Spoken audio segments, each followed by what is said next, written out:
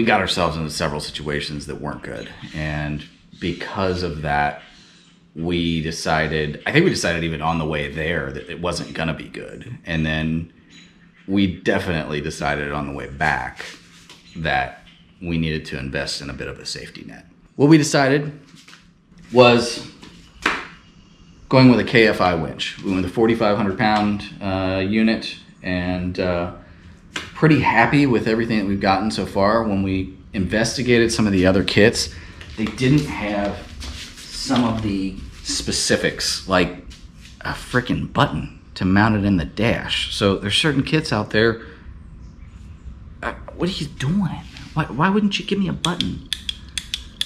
So if you don't work for KFI, put this with your winch. If you do work with KFI, thanks, appreciate it. So we got that. The other thing that you need to install a winch is a bracket. So we've got a vehicle specific bracket for the 2019 XP Turbo that we have. And that's gonna go in, and it's all gonna go, it's gonna be shoved in this area that you're probably gonna see basically no space. We're gonna be here a while. Grab a Snickers.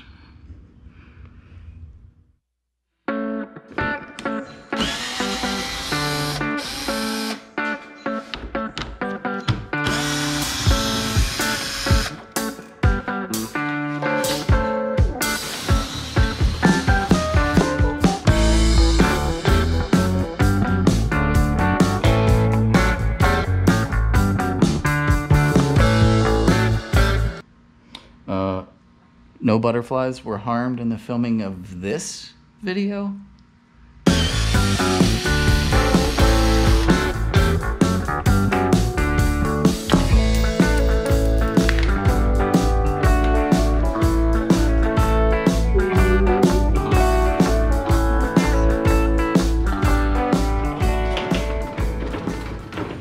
It's kind of dirty under here. This is the part where you realize you pretty much just want to disassemble your razor and clean it all the way down to the last bolt every time you ride it. Yeah. So you got a breather hose for your front diff. Unplug it. What we're gonna do is we're just gonna create slack. We'll figure it out once we're done, but we're gonna create slack so we can get this bracket in here. We're trying to line these holes up with these holes. So we're lining up the winch bracket with the frame mounting holes. Make sense? Good.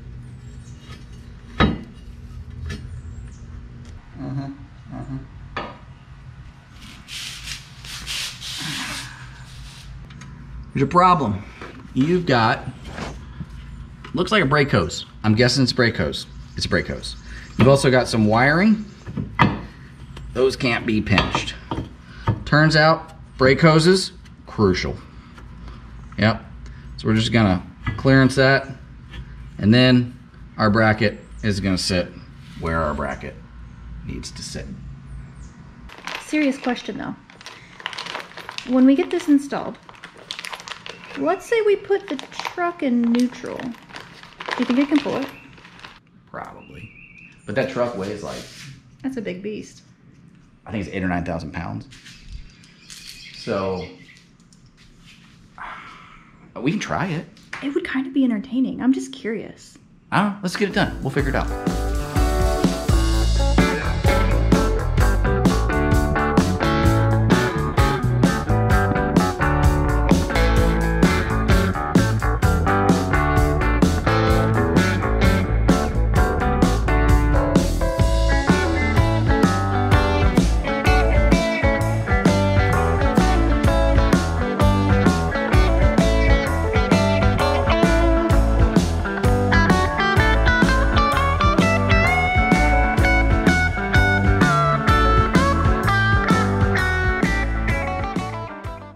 Now we're going to try to wedge this thing in here.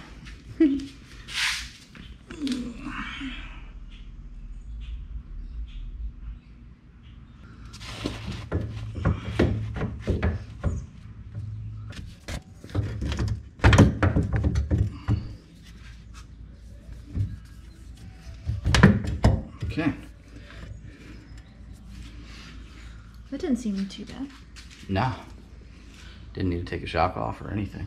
So we got her in. So mounting hardware. Crush washer or locking washer, flat washer, 25 millimeter bolt. They are 13 millimeter or 1/2 inch. Pick your poison. Use the ratcheting wrench if you got it.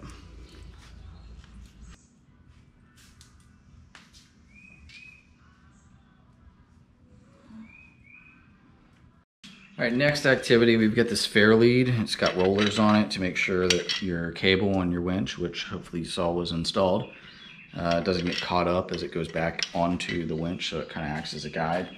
You're gonna have your other portion of your bracket, and this is gonna be the part that's gonna mount in the front. So we're gonna install our fair lead to our mount. If you ordered the regular version of the winch, there are 2 sets of holes here really, even though it only looks like there's one. These outside, these are for the wide version of the winch. These inside, they're for the regular version of the winch. So we got the regular version, we're gonna install it on the inside. So a little bit of a workbench activity here.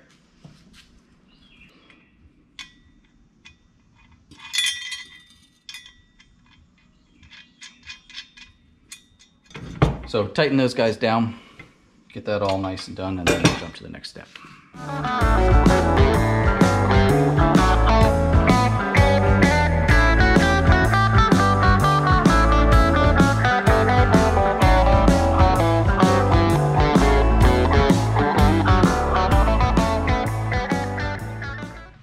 So, you've now got your fair lead installed.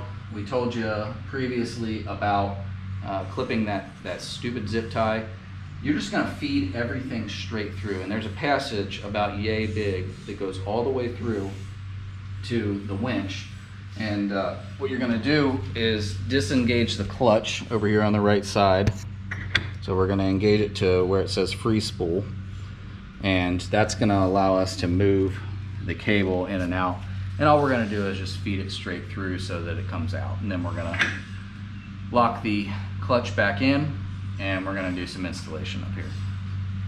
We're just gonna take this, we're gonna smash this right before the cable splits.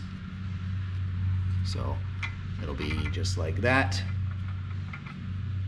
Try to make this look okay here. And then we're just gonna use the bolts that came through, one washer, or came with it, one washer on each side, go right through, and put the washer on the other side.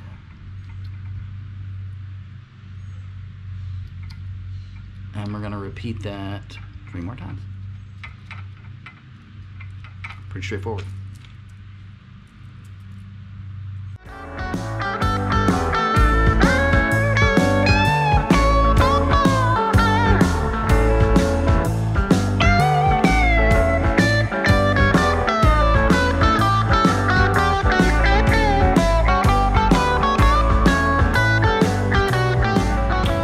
There you go.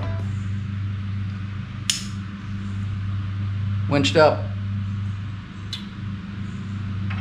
Now the fun part? Now the awful part. Here we go.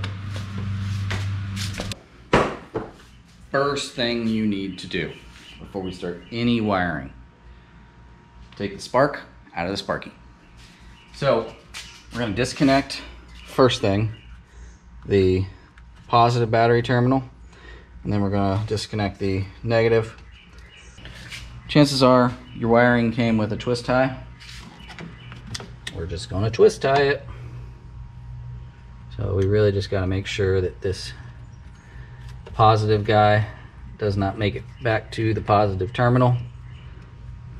So we just did a basic backwards feed through the firewall. There's a grommet there that plays real nice. So now I'm just pulling through my slack, and the switch is installed. This is gonna go, this red wire here we are going to put a ring terminal on it, and it's going to go and be wired to the accessory on. And that's effectively just going to make it so that your switch is only live when your key is turned on. We don't want your switch to be live when the key is turned off, because that will lead to battery drain.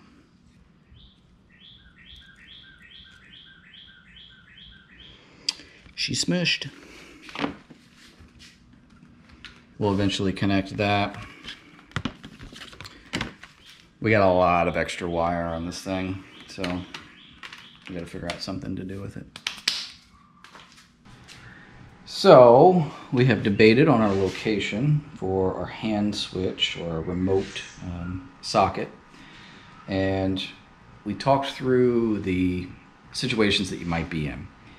If you're in a situation where you can be inside the vehicle, you already have the toggle switch on the dashboard. If you're in a situation where the vehicle is on its side or needs to be righted somehow, maybe it's wobbly or teeter-tottering, or maybe you found yourself in that situation in the last couple of weeks, you know, you're maybe going to want to be outside the vehicle.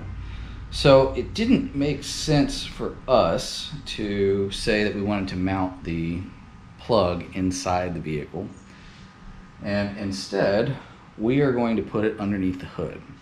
And one of the cool things about the RZR hood is that it's a little bit lofted, or specifically the turbo hood, I guess. It's a little bit lofted, and it creates a gap right here. When you install the hood, there's kind of this dome area. We are going to just drill a hole, pop it through, mount it, and if you want to use the hand remote, we're going to keep the hand remote inside, and you just pop the hand remote out of the storage, which will probably be in the center console area, center dash console. Pop the hood off, attach it, and rock and roll.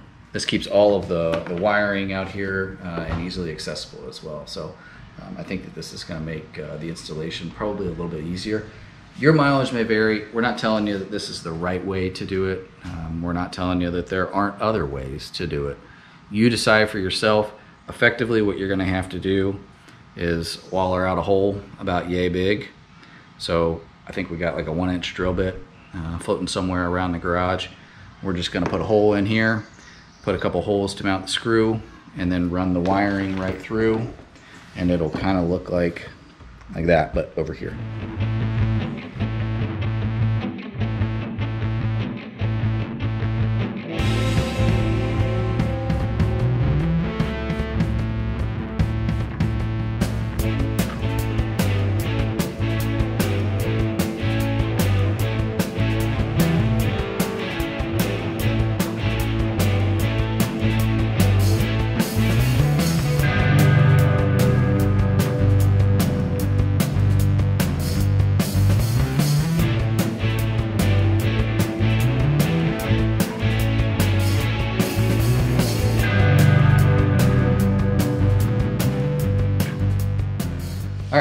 So we have our remote plug location finished. You saw that we used a hole saw. We drilled 2 extra holes. We put the gasket in around it. I did go ahead and put some thread locker on it.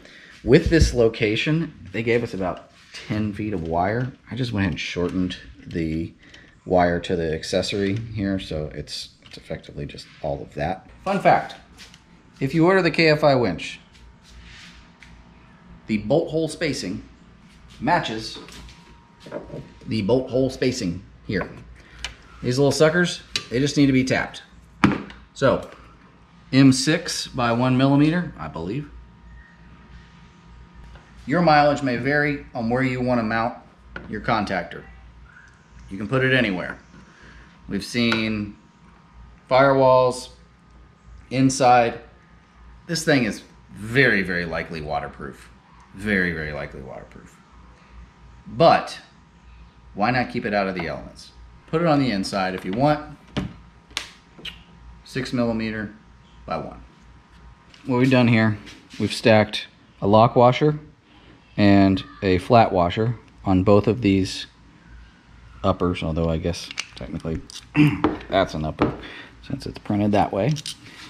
So we'll install it this way. And we're not going to use the bottom two. So I'll just get these started. I tapped these holes already.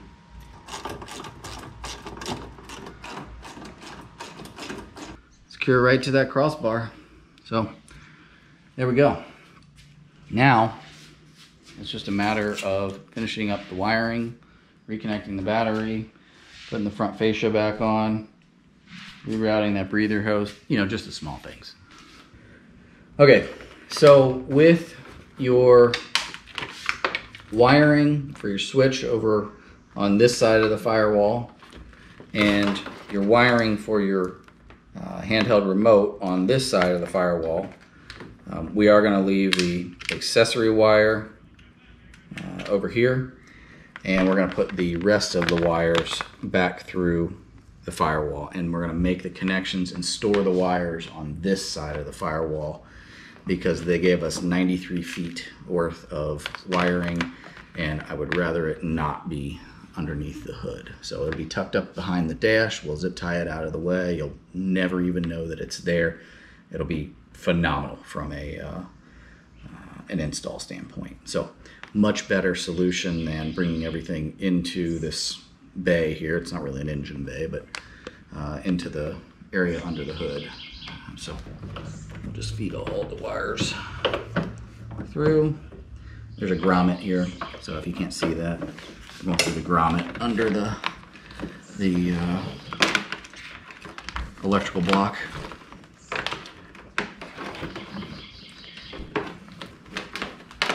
This red accessory wire right here, it has to come through the firewall and make the connection on this side to this fuse block area here. So we might just pull out a little bit more of this so that it can traverse the distance that it needs to go. But effectively, it's just going to pass the opposite way that we just put the handheld switch through, and we're going to have this come up and meet the fuse block, just like we have this also meeting the fuse block.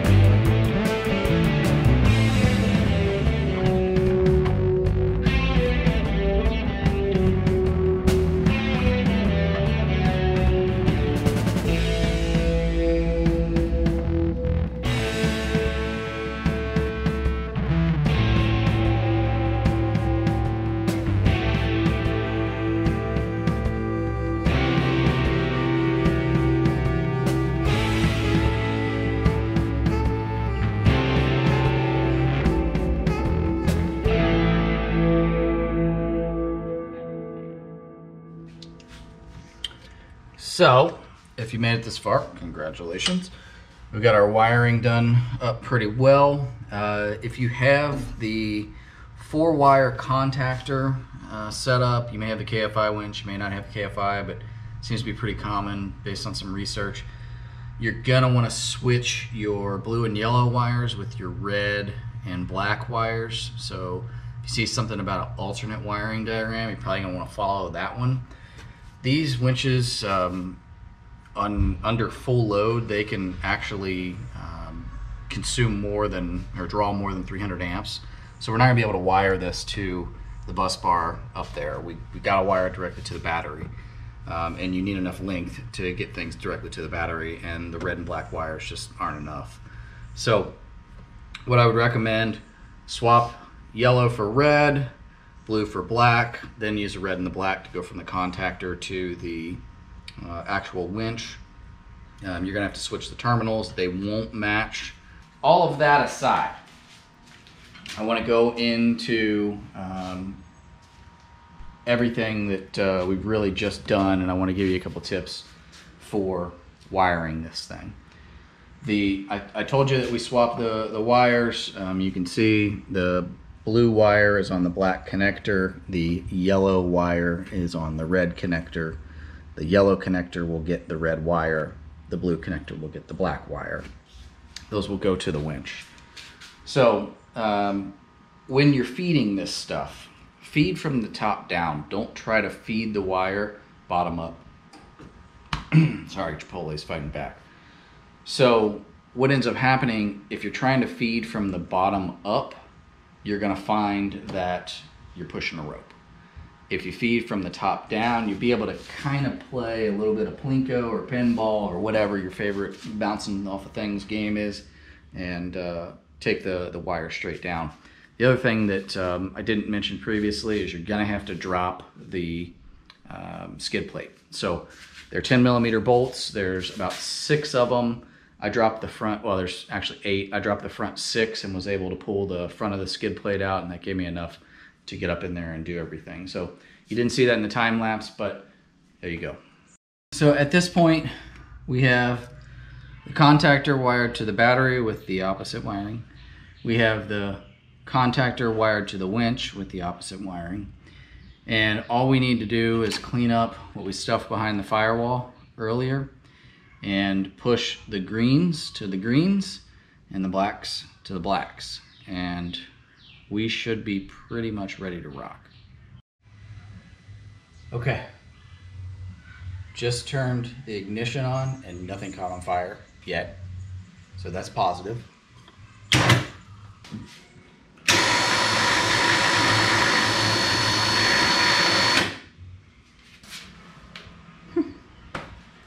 So that's pretty awesome. And that won't flop around when everything is all tacked down. But we've got some cleaning up to do. You'll have some cleaning up to do. I want to go through a few things to make sure that nobody forgets anything. If you're following along with us from a how-to standpoint, here's a few things you should think about. Make sure that all your wiring in the cabin is out of the way of the drive shaft. If you dropped your skid plate, you saw the drive shaft that goes to the front there. Make sure that you don't have any issues with interference there. So you probably got ample zip ties, use them. Oh, your breather. We routed the breather in a different manner earlier, and so I want you to make sure that you route it properly. And so what I'm gonna do is just redo the routing on ours real quick, hopefully. And what I'm gonna do, actually, if you look back in here, you can see where the breather comes out. The breather hose on these 19s is a little short. So I'll focus a little bit further to the right. Yeah. So the breather hose is a little bit short. It's this guy. I'm just going to take it up the middle of the winch bracket. And we probably, as long as we keep this thing out of the way of the cable, we won't have any issues. You see that the cable kind of rides right on top of that breather, so not too excited about that, but and then we're going to bring it up here in front of the shock.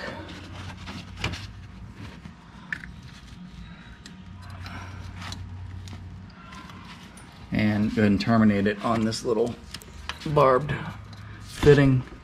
And then we're just going to latch these guys down. just like they would normally be latched down, so that one's good. That's it. We got an hour's worth of work of just putting stuff back together now in front of us. So we're gonna go do that. Maybe open a celebratory beverage. It is something o'clock. 7 o'clock. This is the first thing we did today. So it's 7 p.m. I think we started at 11. I think it was earlier or than that, earlier. wasn't it?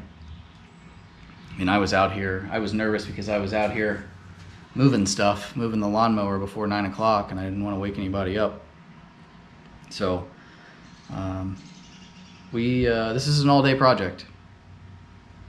If you think that you're halfway when you're doing when you've got the mount in, you're probably about a third. So, just want to say thanks for sticking with us. This is probably gonna be a long one, and we appreciate everything that you guys do, liking and subscribing and sharing with your friends. We'd ask that you do that again here. It does help us in tremendous ways.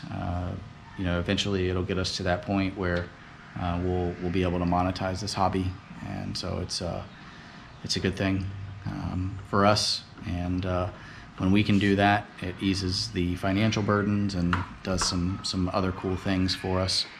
So definitely appreciate you guys going and doing that. That's all for now. Thanks for watching. We'll see you next time. Here goes nothing.